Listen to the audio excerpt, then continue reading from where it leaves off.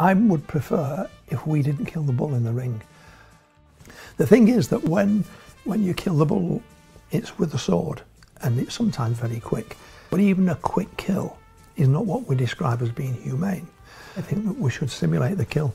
I think that if we don't stop killing the bull in the bull ring, the anti-bullfighting people, I think they'll not get the kill banned, they'll get the whole thing. They only speak of abolition. We will lose it altogether.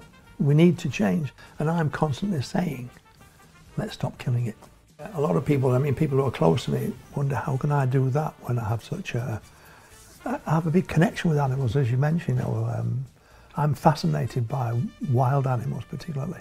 As a child, my dad would talk to me about his experiences in the war, and he would see bullfights amongst other things. So I think my dad sowed the seeds. The last thing you lose as a bullfighter is your courage. When you don't want to be there anymore is the time to stop. When the time comes that I do have to hang up the cape, I'll know when it's time to walk away.